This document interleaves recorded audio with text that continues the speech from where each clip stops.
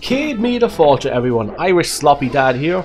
Today we're going to be looking at the PlayStation 1 emulator, because I've been meaning to do this for some time now, is to set up my PC as a retro gaming console with a new front end. I haven't decided what front end I'm going to use at the minute, but the first thing I need to do is get all the emulators set up that I want to use on this system. So, yesterday was Thursday, and I was planning every Thursday to play one retro game, just for a blast from the past and to show you guys how to set up the emulator and get your games working.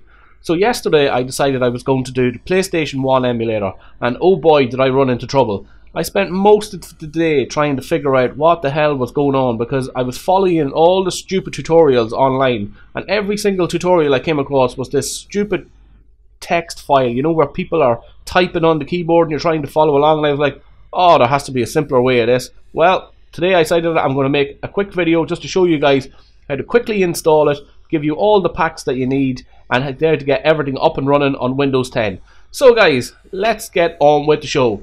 Cue the titles.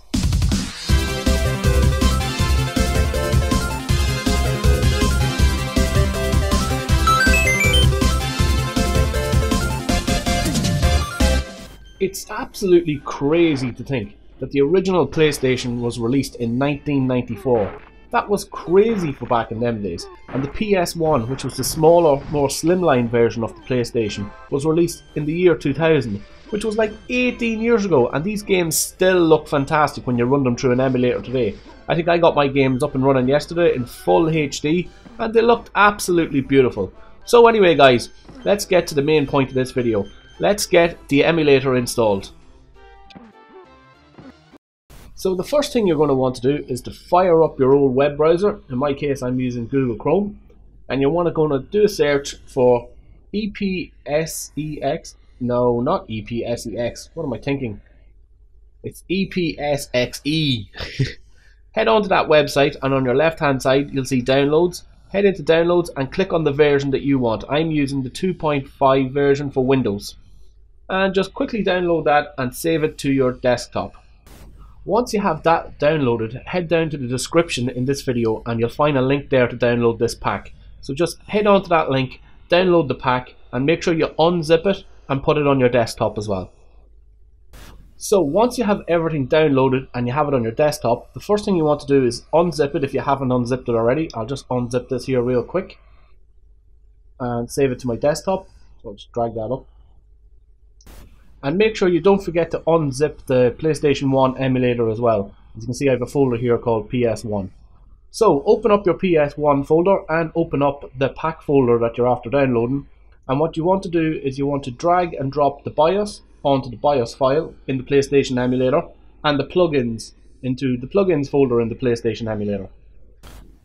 So once you've got everything all unzipped and you've got it all on your desktop, open up the emulator by clicking on the EPSXE icon, and this is what you're going to see.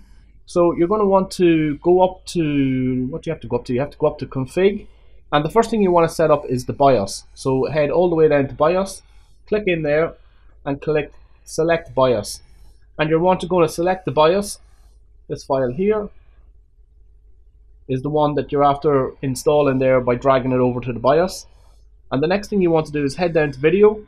In here you can do all your settings. So this is where you configure your graphics, to set the graphics to what you want. I recommend probably 1280 by 1024, and if you've got a pretty beefy system, put everything up to the max. This is a pretty low intensive emulator to run on your PC, so you can pretty much run this emulator on anything, even like an old laptop or anything like that. It works pretty much fine. I played it on my old Toshiba laptop and everything works beautiful. So you've got everything set up there. I just put everything to max. Now here's the thing, if you're using Windows 10, make sure you go into CPU overclocking and put it to X2, or if not, every time you try to launch a game, it's going to keep crashing. So next thing you want to do is set up your gamepad. Make sure you have your gamepad plugged in before you start up the emulator, or if not, you're going to be able to configure it and it won't show up. So make sure you always remember to have it plugged in first. So once you've got everything set up, you're going to want to run your games. So in my case, I'm going to run an ISO file. So I'm going to click in here, and I think I have it saved on the desktop. I have, yeah, so I've got Grand Theft Auto, the original Grand Theft Auto saved here. So I'm going to open that, and fingers crossed, with all the settings in order, everything should work fine. Let's hope so, fingers crossed. Yeah, there we go. There's the game booting now. Happy days, take two.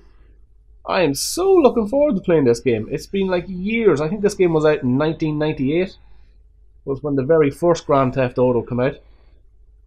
So guys, I'm Irish Sloppy Dad. If you found this video useful in any way, please give it a thumbs up. If you have any questions, don't hesitate in putting them in the comments below.